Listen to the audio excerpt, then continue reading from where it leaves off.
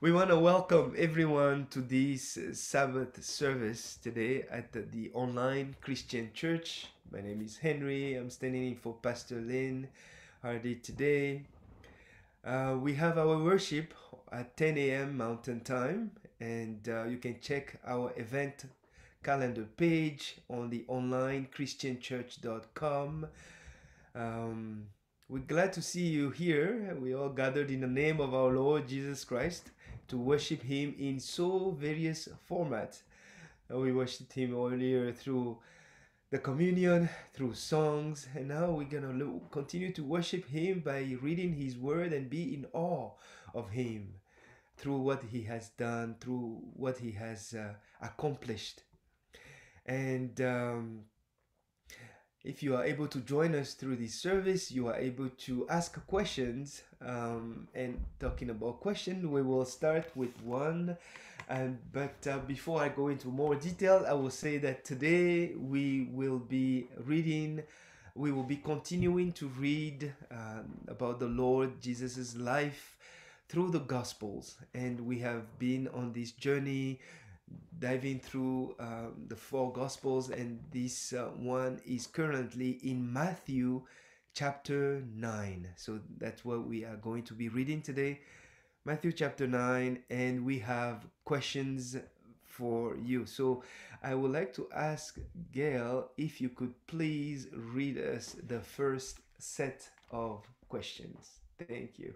Why is it crucial to be careful with your thoughts about what you say privately to yourself? A, because Jesus is aware of the words you speak privately to yourself in your mind or in your heart. B, because Jesus knows the thoughts of anyone, whether they follow him or not. C, none of the above because no one can read your thoughts. Or D, A and B. So we've got 22 answers.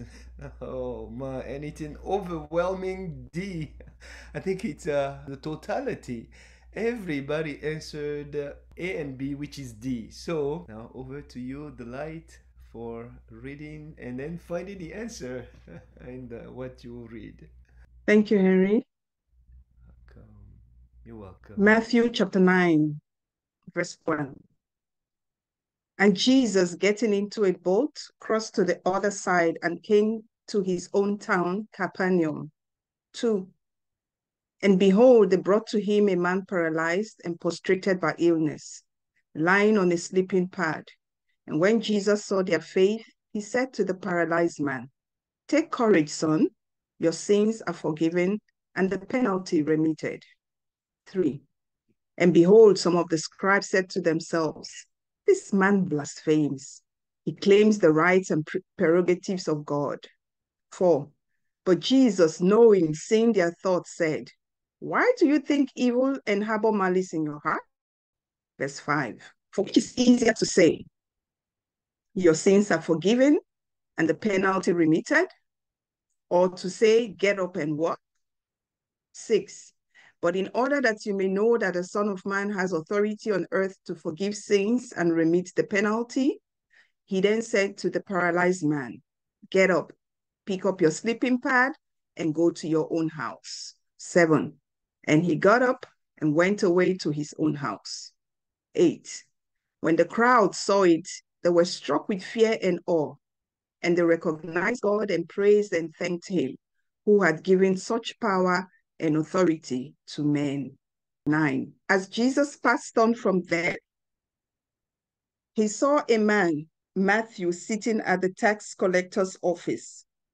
And he said to him, "Be my disciple, side with my party, and follow me." And he arose and followed him. 10. And as Jesus reclined at table in the house, behold, many tax collectors and especially wicked sinners came and sat, reclined with him and his disciples. 11. And when the Pharisees saw this, they said to his disciples, "Why does your master eat with tax collectors and those preeminently sinful?" 12. But when Jesus heard this, he replied, "Those who are strong and well, healthy, have no need of a physician, but those who are weak and sick." 13. Go and learn what this means. I desire mercy, that is, readiness to help those in trouble, and not sacrifice and sacrificial victims. For I came not to call and invite to repentance the righteous, those who are upright and in right standing with God, but sinners, the erring ones, and all those not free from sin.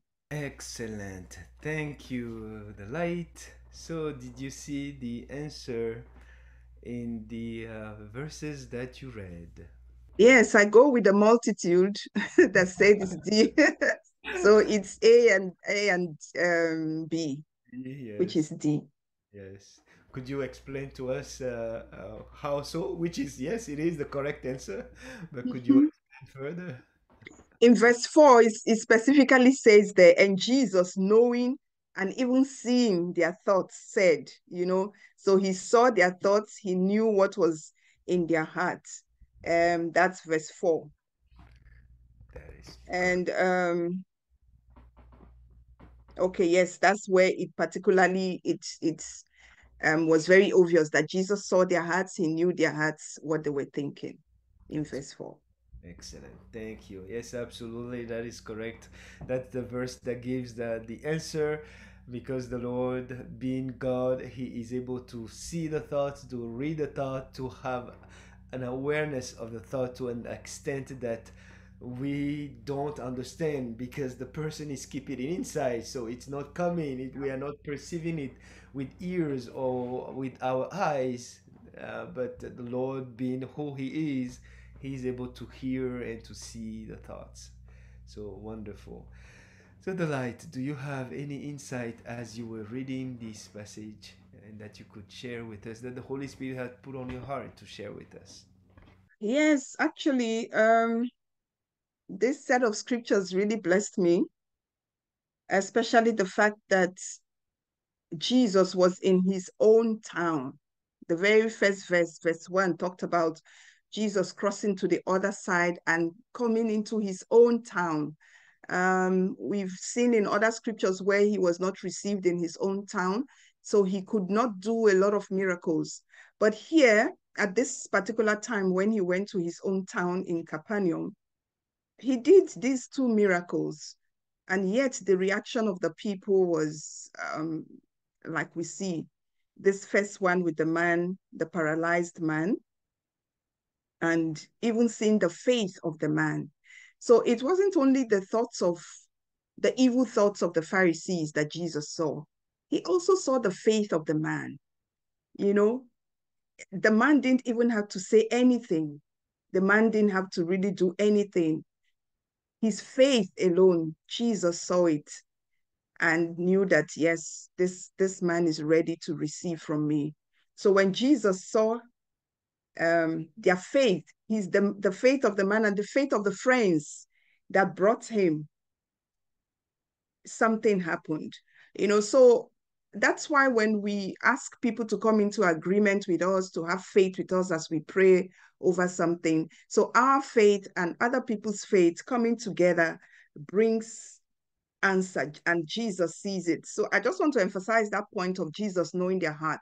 He sees the heart when we have faith and we are truly believing and trusting him. He sees our hearts and the thoughts that go in our hearts, whether it's evil, whether it's right, and all that goes on in our hearts.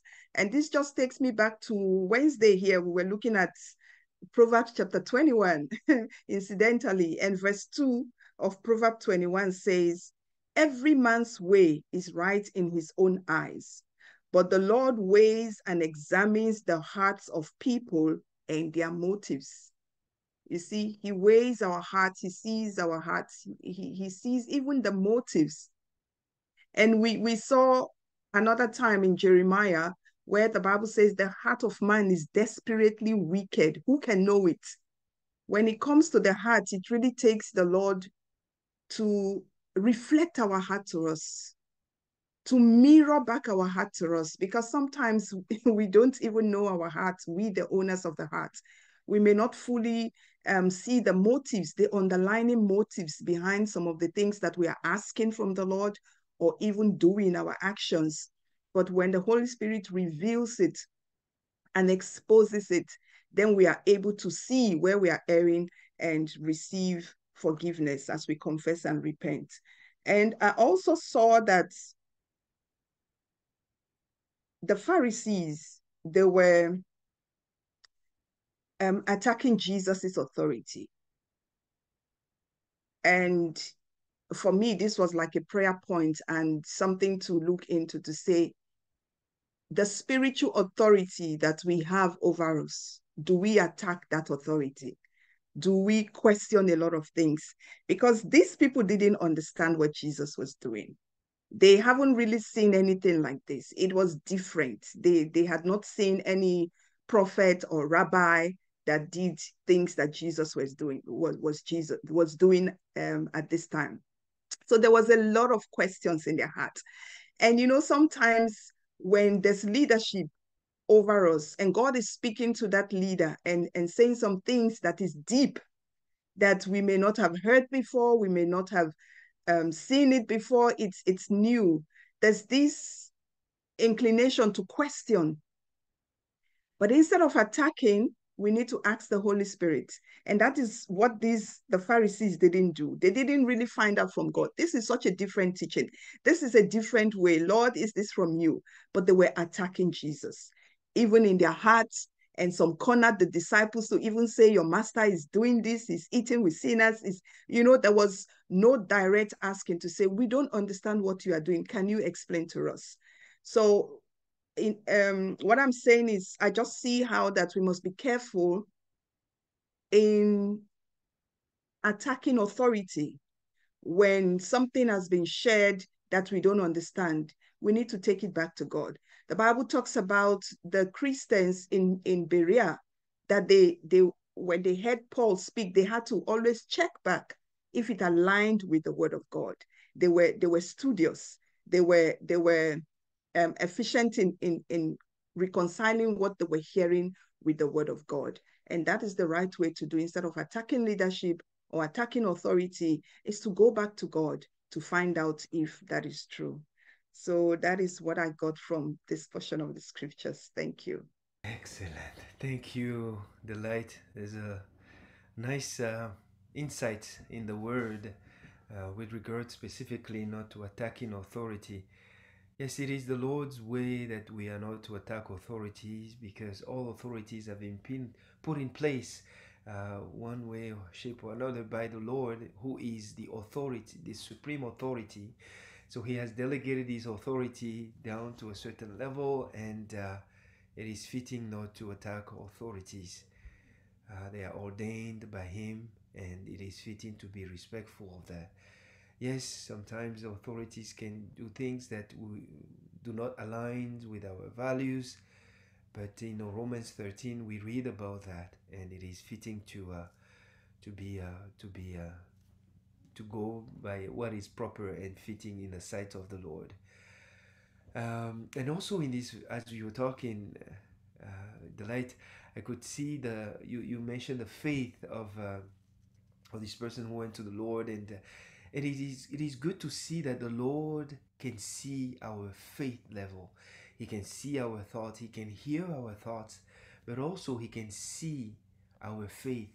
And that is good, because then he knows where we are in our journey, and he knows what type of help we need to be able to grow through our journey, to be able to decipher what type of help we need to increase our faith, to increase our conviction in him. Where are the areas where we need more help? And he knows that, and he's able to help us. So it is fitting to go to him in prayer and ask the Lord to help us grow in our faith, increase our faith, increase in the knowledge of him. So that's also what I was receiving when you were explaining. So thank you, Delight, for your explanation. I'd like to ask if there is any elder who have any point to contribute with regards to these first 13 verses that we read today. I like how Delight brought out not to attack leaders. Um, we have seen different leaders within ministry do different things. And I can only speak for myself that previously I believed everything that was spoken to me. But I didn't test the spirit by the spirit. I did not go to God.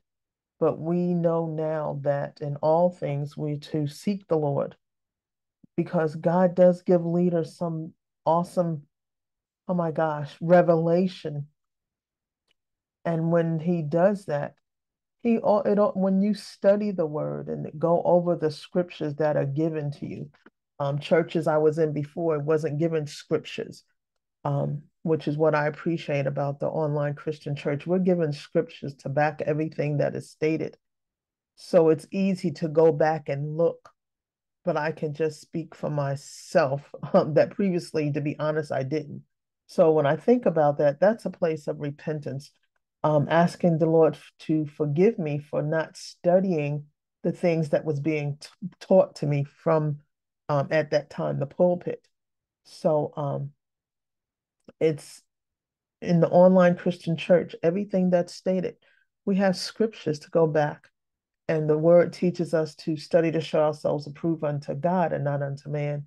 So it's like when we receive something, and even in the course of the learning, scriptures are there for you to be able to witness what the Lord is saying through leadership, to witness what the Lord is, trying to bring us out of, whether it's deliverance, whether it's healing, everything is available to receive God's truth. So I just wanted to add that, and thank you for sharing that, Delight. Thank you so much, Cynthia. Oh, yes, very good point. Yes, not to attack leaders because the Lord had put them as leaders for a reason.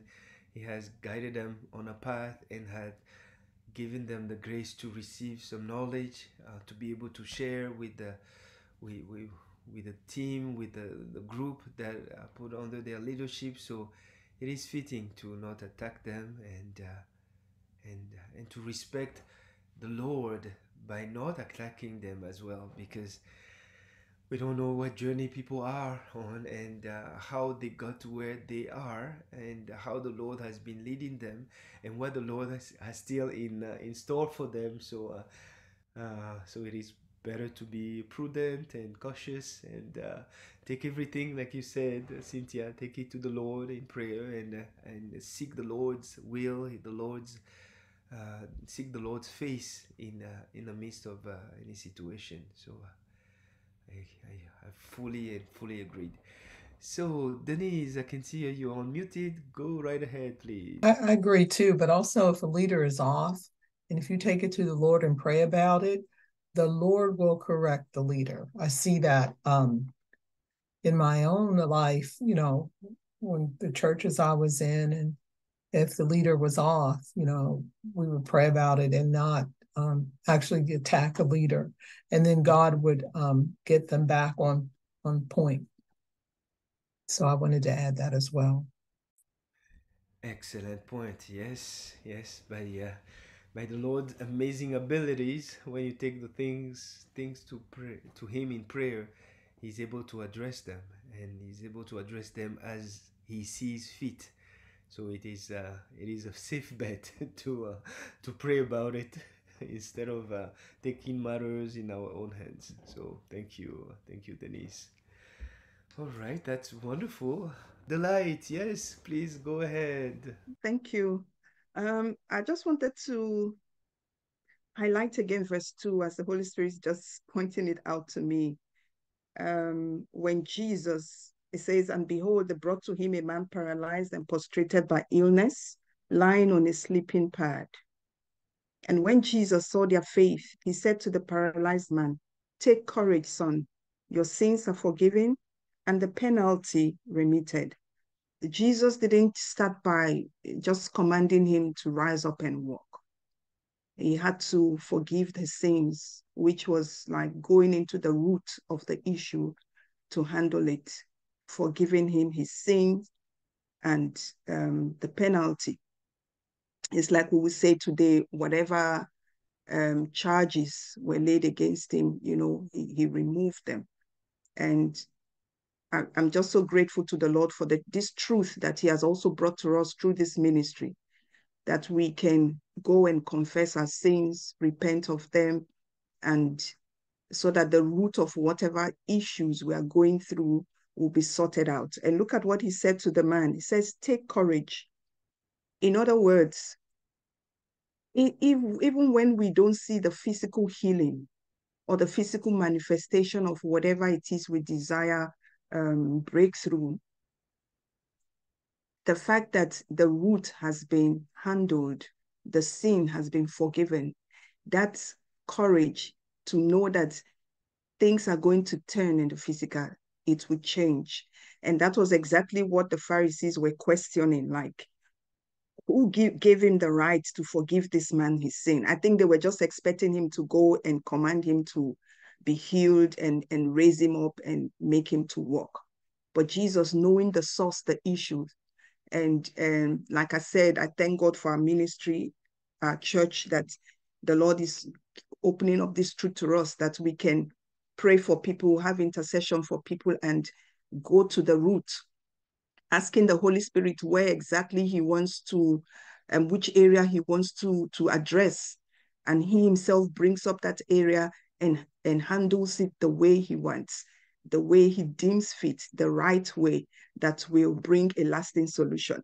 The Holy Spirit was just highlighting to me in this same verse to say, if Jesus had maybe healed this man without the issue of the sin being taken care of, he would have still been healed, he would have walked, but who knows, few months down the line, few years down the line, he will be back to the bed where he to square one, so to speak. So yeah, it just brought me joy to say thank you, Lord, for also giving us this knowledge, this revelation, as to go into the roots, handling the sin aspect before any other thing. Thank you. Thank you, Delight. This is an excellent point, and I couldn't agree more that the aspect of the sin needed to be addressed as a crucial element of the healing for this person. And the Lord highlighted that in verse 2, as you said, by forgiving the sin of this person. And that is why the authorities, the scribes, were so outraged, because they were saying that, well, this person is talking with the prerogative of God, because God is the only one who can forgive sins. And but they failed to recognize that Jesus on earth, walking as the Son of Man, had the authority and the power to forgive sin. And that's what he did. And he addressed the sin before turning to the man and saying to the man, you know what? Now get up and walk. You are healed. Right? So we could see also how the Lord operate similarly in our ministry by helping people identify areas that have brought illness or sickness in their life, any type of sin or any type of wrong agreement that they have come into, which has enabled the enemy to have a case against them and bring in havoc and things like that. And by identifying that first, addressing it, confessing, repenting, and receiving forgiveness, and then the Lord moves in and provides the healing. So we've seen that the Lord has operated like that also, and so many times through his wonderful tender mercies. So thank you, Delight, for having highlighted this. It is quite significant to recognize this way that the Lord works as well. So we will go to the second set of questions, and I understand that we might go through something similar. So Gail, over to you for the second set of questions, please. For the second section, what statement below is correct, or what statements below are correct? A, we should not fast as a ritual, but we should let the Holy Spirit lead us in this area. B, as we desire to be flexible for the Lord, even during a fast, the Holy Spirit can help expand our knowledge and reach in the same manner a new wine causes a new wineskin to stretch. C, all of the above, or D, none of the above. So thank you also, everyone for having provided your answers. I could see a lot of people answered C. So a lot of people answered all of the above. So we'll see if that is the correct answer. So I'm going to ask Gail if you could please read the next section from Matthew 9:14 to 26. Matthew 9, verse 14. Then the disciples of John came to Jesus, inquiring, why is it that we and the Pharisees fast often, that is, abstain from food and drink as a religious exercise, but your disciples do not fast? 15. And Jesus replied to them, can the wedding guests mourn while the bridegroom is still with them? The days will come when the bridegroom is taken away from them, and then they will fast. 16. No one puts a piece of cloth that has not been shrunk on an old garment, for such a patch tears away from the garment, and a worse rent or tear is made. Verse 17, neither is new wine put into old wineskins, for if it is, the wines burst and are torn in pieces, and the wine is spilled, and the skins are ruined. But a new wine is put into fresh wineskins, so that both are preserved. 18, and while he was talking this way to them, behold, a ruler entered and kneeling down worshipped him, saying, my daughter has just now died, but come and lay your hand on her, and she will come to life. 19, Jesus got up and accompanied him with his disciples. And just then, as a woman who had been to bleeding for 12 years came up behind him and touched the edge of his cloak. 21, and she said to herself, if I only touch his cloak, I will be healed. 22. Jesus turned around, seeing her, said, take courage, daughter, your faith has made you well. And at once the woman was restored to health. 23. And when Jesus came to the ruler's house and saw the flute players and the crowd making an uproar and din, 24, he said, go away, for the girl is not dead, but sleeping. And they laughed and jeered at him. 25. But when the crowd was ordered to go outside, he went in, took her by the hand, and the girl arose. 26. And the news about this spread all through that district. Thank you, Gail, for having read this. And did you see the answer in that passage? I'm going to go with what everybody else said. So, A, we should not fast as a ritual, but should let the Holy Spirit lead us in this area. And B, as we desire to be flexible for the Lord, even during a fast, the Holy Spirit can help us expand our knowledge and reach the same manner as a new wine causes a new wineskin to stretch. So, C. Thank you. Excellent. That is the answer. And may you explain to us why these two combined are correct as the answer for this question? So they first, so it's interesting because on the verse 14, when John's disciples came to him, I had to look that up as to why that was. And the Pharisees and John's disciples would fast every Monday and Thursday. This was a ritual. It became a ritual for fasting, which I did not know till today. Okay. But it became a ritual. And then so Jesus said in verse 15, how can the guests of the bridegroom mourn when he's with them? And then in 16, we see about the patching of he goes in and explains about the wineskin and the patch. So from verses 14 through 17, we see our answer. Yes. Yes, indeed. Yes, they do. They used to do this ritual as this fasting ritual because of there was a religious practice. There was a practice that they they got accustomed to, and then it was like, okay, well, this is the day we fast, and then we'll do this, check it off the list, and then next to the next day, and so on and so forth. So it became so much a ritual, a religious ritual, and but then Jesus's answer was so revealing. He was revealing to the extent that that brings them the understanding that they need to be like those new wineskin, flexible, ready to be expanded by the working of the wine that is fermenting and the wine that is inside, taking expansion, taking more and more space, and and obliging or obligating the skin to expand as the wine is expanding. And uh, that is a way of the workings of the Holy Spirit in us. We are called to expand with Him. We are called to go into ways that the Holy Spirit wants to lead us, so that we can follow His lead.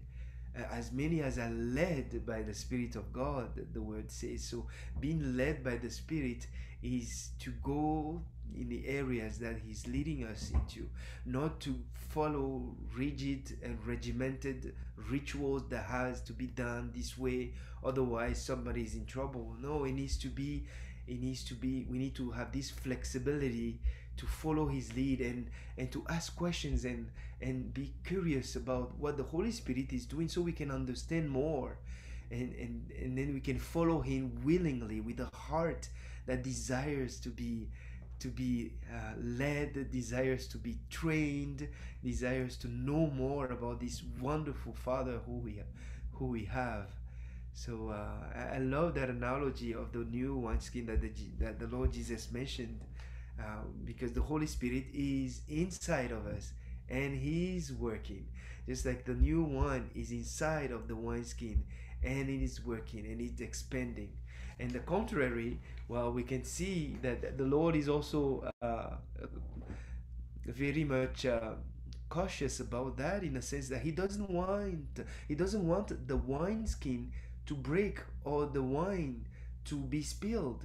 And that's why he say, well, if you put a new wine in an old wineskin, then the new wine will ferment, but at some point the wineskin will break, and the wine will be spilled, and so everything will get ruined. So the wineskin and the wine will get ruined, whereas you need to adjust, and make sure that the new wine is put in a new wineskin, so that all work together, and that expansion happens. So it is wonderful to see that the Lord has made this imagery. I brought this imagery to talk about the flexibility we are to adopt when it comes to fasting.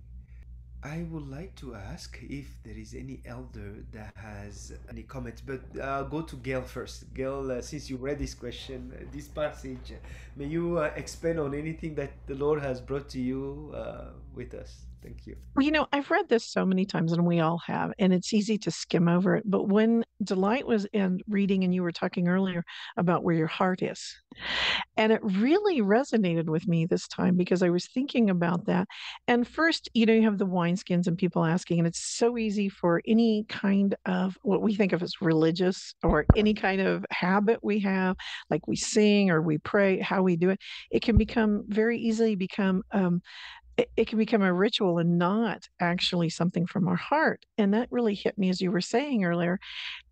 But the other thing that really struck me is we have this leader who came up and said, "My daughter died."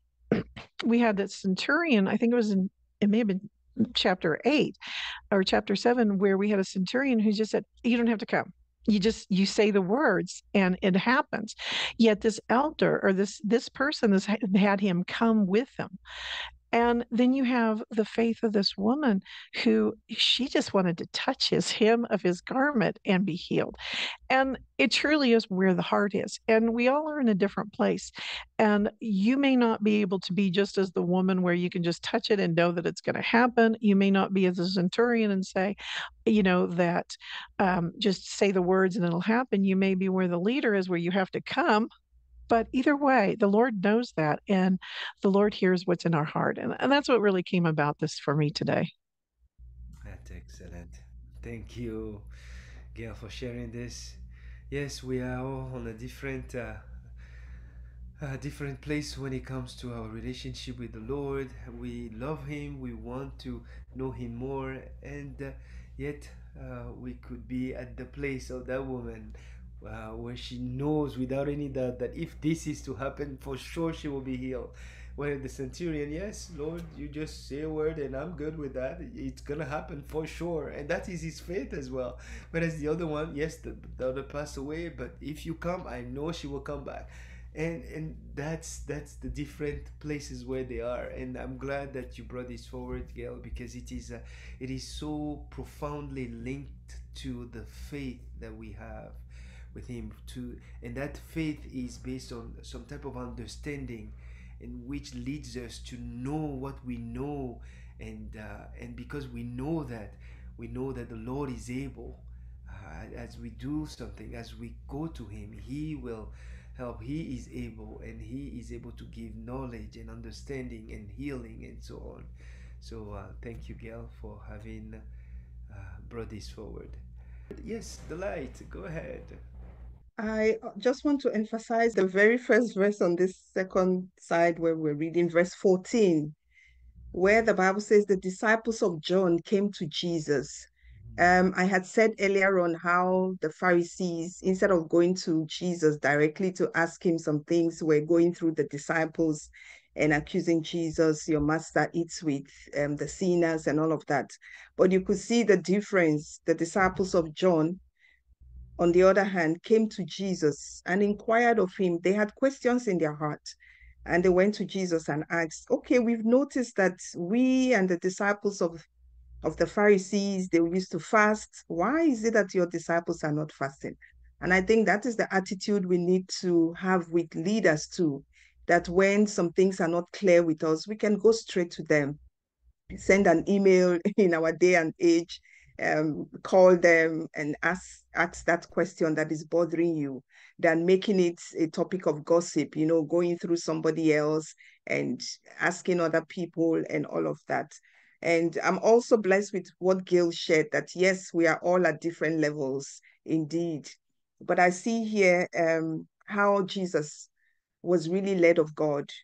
The ruler that came to him in another part of the gospels, it gave the age of the child. The child was 12 years old, and yet you find a woman also who had suffered from this flow of blood for 12 years. So there's this thing about the number 12 that is just going around here, and we know the number 12, I think, is that of rulership, or what. Correct me there. He had 12 disciples and there were 12 tribes of Israel. But you can see how there was this anointing to deal with this thing.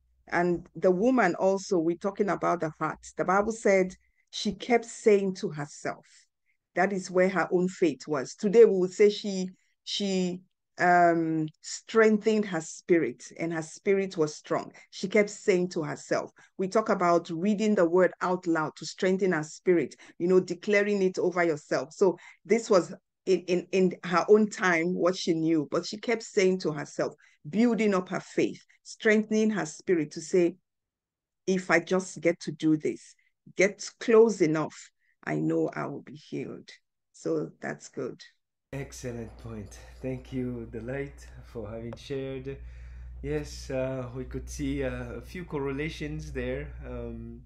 The number 12 was particularly got highlighted for me because I was born on a 12, and when I see things like that in the word, it jumps out to me. And yes, 12 has to do with the government rulership, like you mentioned. 12 tribes of Israel, 12 disciples, and the 12 um, 12 gates of the New Jerusalem, to indicate how the Lord rules and governs things. And we can see those correlations. And at the age of 12, that's the where accountability is imputed onto the person as well. And so we can see all these many correlations in the word. And in all that, the Lord is able to operate in miraculous ways, meeting people where they are on their journey of faith, and coming and helping them, using the power that the Father has given him to meet with the people, to meet with their need, to help them, to provide assistance to them. So glory to God for what the Lord Jesus has done, and that we are reading and knowing more and more about him today. All right, is there any other comment from the elders? I would like to ask Gail, could you please read us question number 3? What attitude did the Lord Jesus adopt when he saw the multitude scattered like sheep without a shepherd? A, he was moved with compassion. B, he was moved by justice. Or C, he was moved by judgment. And we have the answers that are in 33 out of 33 answered A. 100% on A, no, nothing on B, nothing on C either. So we now need to read the section from Matthew 27 to 38 and then find out whether it is the correct answer. And I would like to ask Denise if you could please read this next section for us. Thank you. Matthew 9:27. As Jesus passed on from there, two blind men followed him, shouting loudly, "Have pity and mercy on us, Son of David." 28. When he reached the house and went in, the blind men came to him. And Jesus said to them, "Do you believe that I'm able to do this?" They said to him, "Yes, Lord." 29. Then he touched their eyes, saying, "According to your faith and trust and reliance on the power invested in me, be it done to you." 30. And their eyes were opened, and Jesus earnestly and sternly charged them, "See that you let no one know about this." 31. But they went off and blazed and spread his fame abroad throughout the whole district. 32. And while they were going away, behold, a dumb man under the power of a demon was brought to Jesus. 33. And when the demon was driven out, the dumb man spoke, and the crowds were stunned with bewildered wonder, saying, "Never before has anything like this been seen in Israel." 34. But the Pharisees said, "He drives out demons through and with the help of the prince of demons."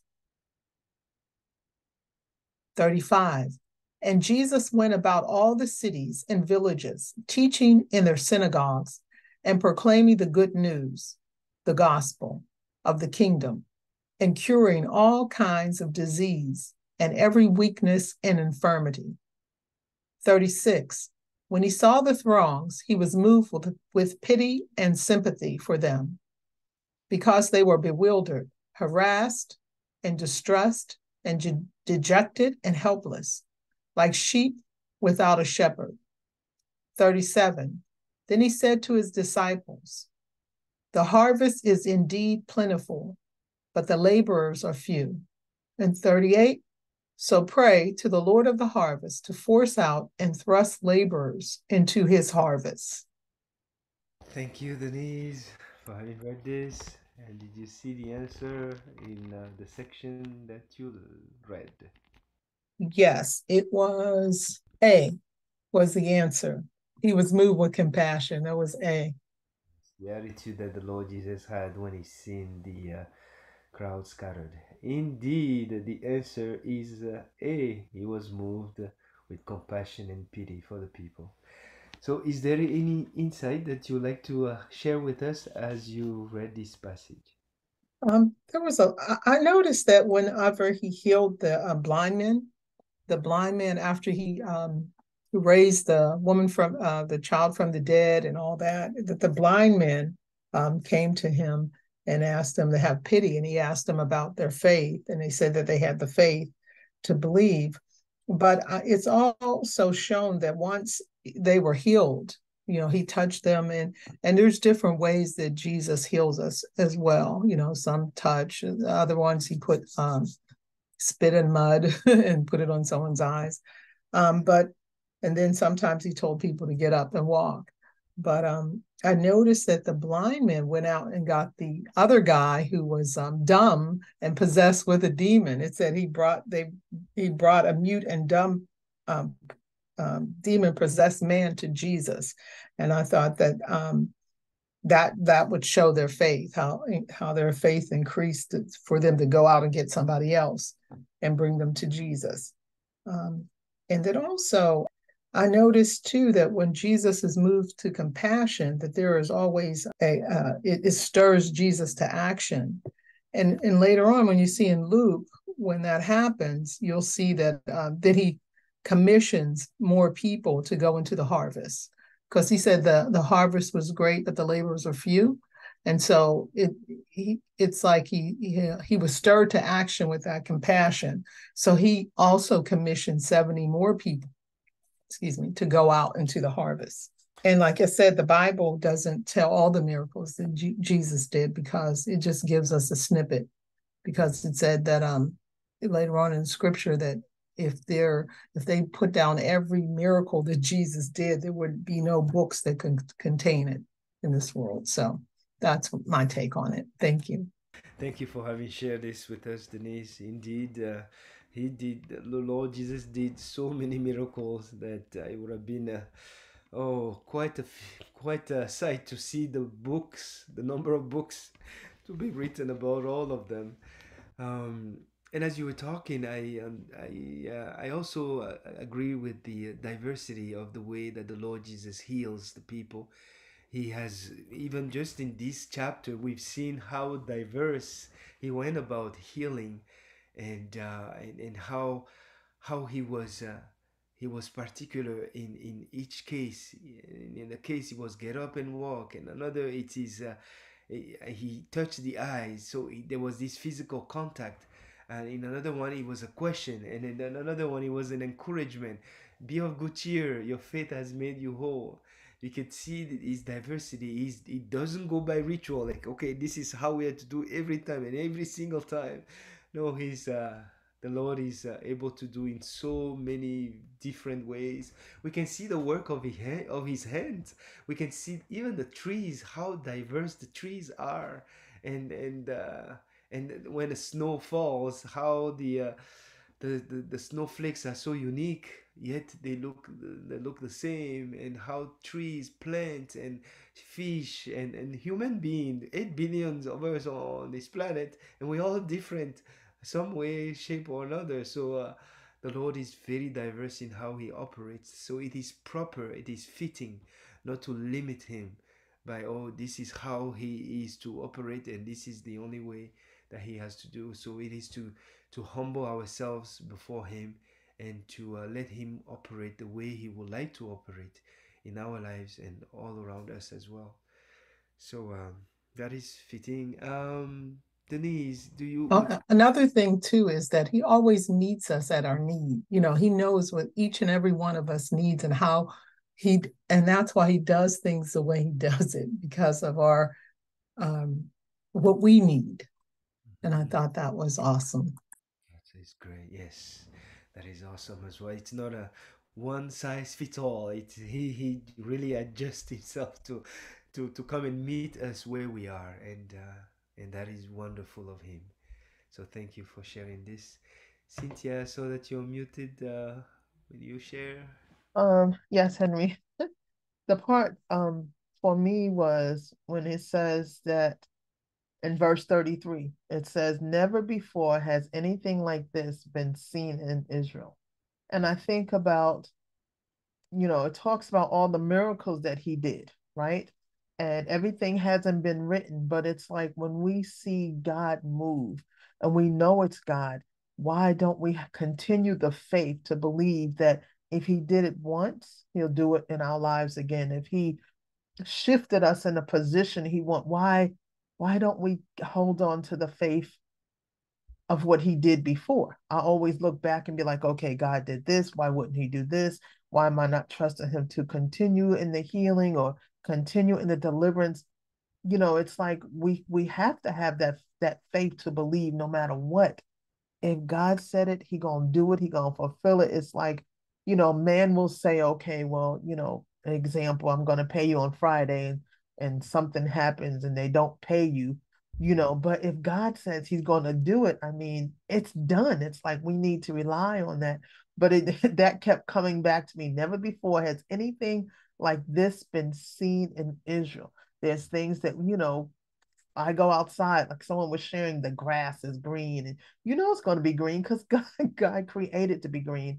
The sky is going to be blue and it's going to be beautiful. And it's like having that faith to believe and knowing who God is, back to that relationship, knowing, all the healings and things he did, casting out the demons. You know, he cast them all, not one, two, he cast them all out. But it's also having to not only our faith lining up with God's faith, but also whoever is going through that deliverance, believing that God is, believing that you're ready to receive deliverance and you're saying, Lord, I want to be delivered. But well, if you don't get it today, it's okay. Like Delight was saying, you know, when always asking the Holy Spirit, is there something else? Is there something else? But when you coming in for healing or deliverance, believing, yes, I'm going to be free, you know, not put no doubt. And I know it takes time, it's a process, but it's like, yes, God's gonna do this for me. So that's where I was. Thank you. Hallelujah. Thank you. Thank you, Cynthia. Yes, believing is very much important. We've seen the example through the chapter today that they believed, and even Jesus specifically asked the two blind men, do you believe that I can do this? They say, yes, yes, we believe. We see that believing, trusting, and relying on Jesus is absolutely fundamental. And like you said, Cynthia, when somebody said that they're gonna do this, maybe not, maybe they will, maybe they won't. But the Lord Jesus, when He said He will do it, He will do it because He's God. I mean, His name is the truth. It's not He says the truth from time to time. He is the truth, period. So when He said that He's gonna do it, we just need to believe. We bring our faith to meet with His divinity, His glorious personality, who He is, and uh, and and that stirs up our faith and it strengthens us by the fact that we are not relying on us, but we are relying on Him, on His ability, on His power, and on His compassionate love that He has for us. So we need to keep that in mind, knowing that He cares deeply about us, to be able to help us, to be able to meet us where we are, and to lead us on a perfect and great way. So, As you were talking, he's Mark 9:23, when it's, you know, even if we it says, and Jesus said, you say to me, if you can do anything, why all things can be are possible to him who believes. And this was where, you know, it says, Lord, if I help my unbelief, help me to believe what you're saying to me, help me to walk in the things you know, that you're giving me to do, help me to believe in my deliverance. So that, yeah, Mark 23:25, I just paraphrase a little bit, but it's like, help my unbelief, help me to walk, you know, to believe that deliverance is mine, to believe that healing is mine, you know, because God witnessed to us collectively as well as separately. And if the Lord has said He's going to do something for you, then He's going to do it. It says, at once the father of the boy gave an eager, piercing cry with tears and said, Lord, I believe. Help my weakness of faith. Verse 25, but when Jesus noticed that a crowd of people came running together, He rebuked the unclean spirit, saying to it, you dumb and deaf spirit, I charge you to come out of him and never go into him again. So thank you for letting me share that. That was Mark 23:25. yes. Oh, thank you for having shared it. This is a this is a great working of the of how we are to work with our faith when we are in the presence of the Lord, when we pray. It is key because in this section that you shared with us, Cynthia, we can see that the Father recognized his lack of faith, his uh, he's struggling with his faith, and then he cried out, and the Lord met with him where he was, and even charged the spirit never to go back anymore. So we could see that yes, faith can be put into action by how we express our heart towards the Lord, and how we come and meet with Him, and just be so frank by opening our heart to Him. So thank you for having shared this, Cynthia, which is very much fitting in this. Delight, go right ahead. Over to you. Thank you. I also just want to add to what everyone is saying concerning faith. this scripture that talks about walk your own salvation with fear and trembling, that it takes a knowledge of the word to strengthen our faith or build our faith. Faith comes by hearing, and hearing the word. The woman with the issue of blood kept saying to herself, like I said previously, like, we can say she strengthened her spirit. And even these blind men, the Bible said they came shouting, "Have pity and mercy on us, son of David." So they had a knowledge that this must be the son of David.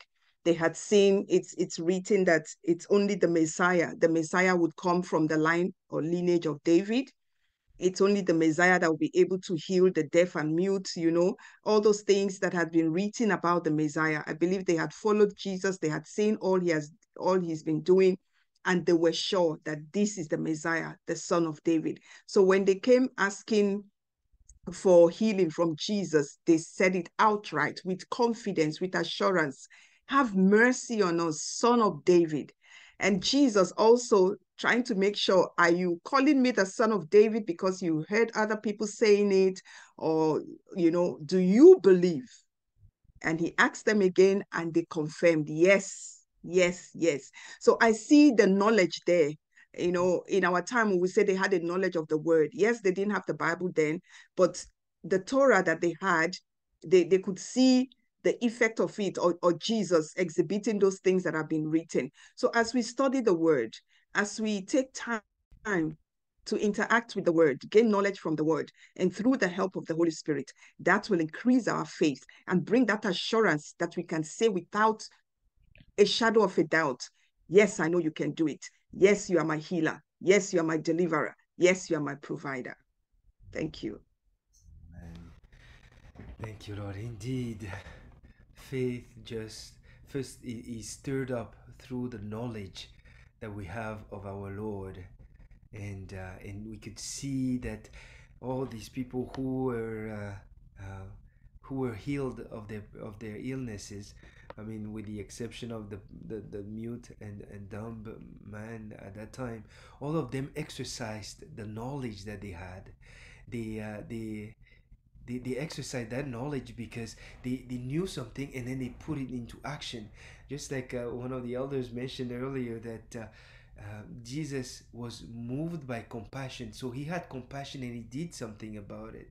And that is so critical, because that knowledge and that movement of the heart needs to be followed by an action. And I could see that, even as I'm sharing now, the Lord is helping me understand that the dumb man had something that the blind man did not have. He could see. So as he could see that these two previously were blind, and now that they are healed, even though he cannot express himself, he cannot hear, but by seeing the two blind men, the two previous blind men coming to him and bringing him to the Lord, now he has knowledge to walk and follow them, so that he can receive his knowledge too. So as I was explaining right now, I was receiving that, yes, that's the way he also exercised his knowledge. So he knew something, that something was different. He could see them before that they were blind, and now they are no longer blind, and he could see that they are dragging him, they are pulling him towards this healer, this person, the Son of Man, the Son of God, the Son of David, Jesus the Messiah. So he followed them, knowing that something good is going to happen, and it happened to him as well. So we could see that throughout all these passages, uh, everyone got healed because they exercised their knowledge. They knew something about Jesus, and they acted upon it, and their situation improved.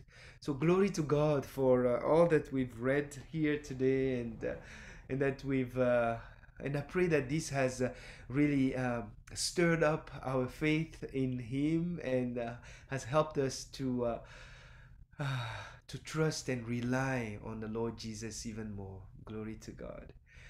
I know that there was a question before, so Jason, may you bring that question forward today. All right, so the question I have is, the man was, this is back to the paralytic. The man was forgiven even though it was not stated that he repented. Could it be that the Lord's mercies just saved him, or he could have regretted his sins in his heart and the Lord saw his heart? That's a very good question. And as we could see through the scriptures, the Lord Jesus being Almighty God and powerful and being invested in so much power, we could see that at some point, at many times, he would just cast out demons through the power of his word, without any negotiations or anything like that. He would just drive them out and heal the. So he exercised wonderful mercies to be able to heal people the way he did, so that so much so that the man did not require to have repented for his sins. That being said, the Lord Jesus' message was a message of repentance. So he would go out and spread the good news of repentance and sharing that the kingdom of heaven was at hand. And because of the kingdom of heaven was at hand, he was calling the people to repent. So when people got close to him, they could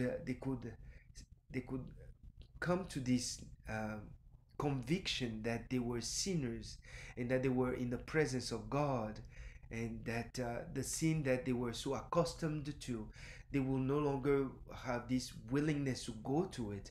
The word doesn't tell us exactly that, or doesn't tell us what was going on in the people's heart when they encountered Jesus in person, but we could see that his impact on them was so magnificently powerful and positive that he will cast out demons, remove illnesses, sicknesses, restore them, anyone who was crippled or lame, and so on. So Jesus was doing all those through the power that exerted from him. So that is the answer that I have. I don't know if any other would like to add anything to this answer.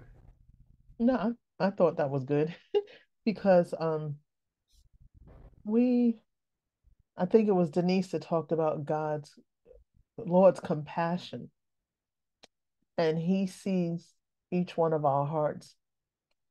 So us as flesh, we don't know how God seen that person. So I'm in agreement with you, Henry. It's back to that personal relationship. I can look at someone one way and be like, but God can look within them and see that there is good. That's why we're not to judge the outside appearance of a person. Because God doesn't judge us that way. So I agree. It's like their relationship with God is how he moves for each one of us. Sometimes he moves miraculous with one person, and the other person, he might be nudging them. You might be saying, wow, it seems like they're going through. But it's like the Lord is nudging them. Okay, come on, I'm with you. Let's get this going. So yeah, it's how God sees them. Yes. Thanks. Amen. Indeed, it is how God sees them, and that is what matters. That's what matters really. How God sees us, how God sees the heart, the repenting heart, the heart that is like, oh Lord, whatever it was that I did that was wrong that led me into this predicament, I don't want to do that anymore. Just let me know what it is. And they might not even be able to open their mouth and express themselves, but the Lord sees the heart and he knows the thoughts that we have. We remember in the case of Hannah, the mother of Samuel, she could barely express the words of what was so heavy in her heart, but the Lord saw that. He could see the murmuring, the whispering, the heavy heart that was just pleading their case before the Lord, and the Lord intervened. So I agree, Cynthia. The Lord is the one who knows the hearts, and what happened in those situations. So, thank you for your addition. So, Jason, do we have any additional question? We do. In verse 30, why did Jesus ask them to keep quiet after healing them? Yes, that question comes up from time to time. Why does Jesus ask them to be quiet? Yes, and there are a few ways to approach this. One way is essentially that the Lord being meek and lowly in heart, and he doesn't want too much attention on himself. He has a way, a plan to move forward, and did not necessarily want people to come and start being loud and all that, so that it will just impede on his plan, because his plan is to go throughout the place and spread the good news of the kingdom of God that being at hand, and the message of the message that he was to bring forward. And we've seen that in a passage of the word that Jesus told somebody not to go and publicize this, but then the person did that, and he prevented Jesus from moving forward with the next part of his plan, which was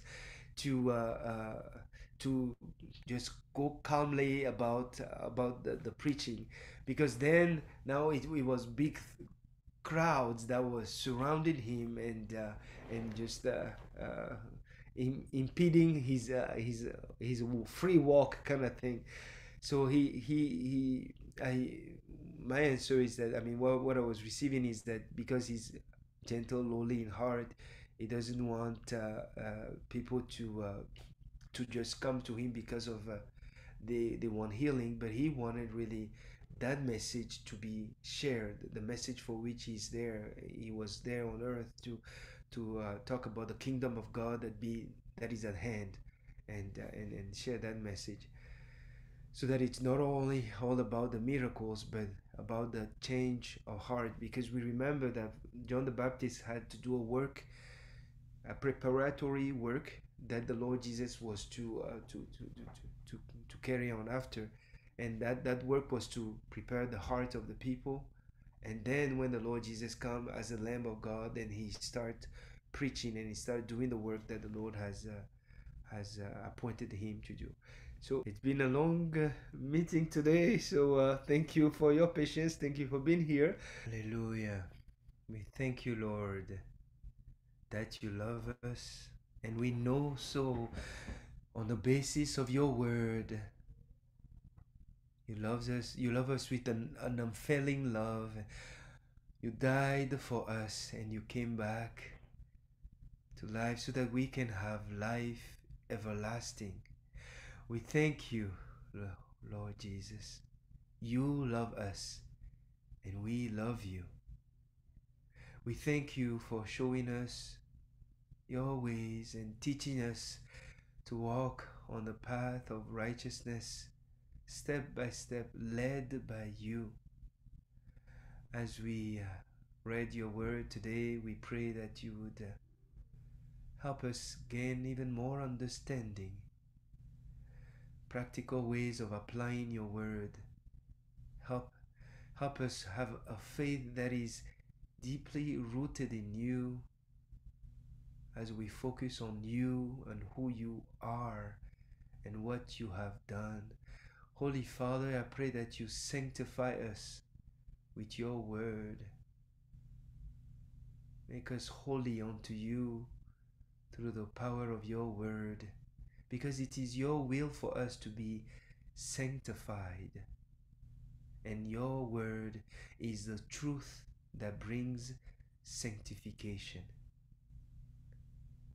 Blessed are you, O our Lord and our God.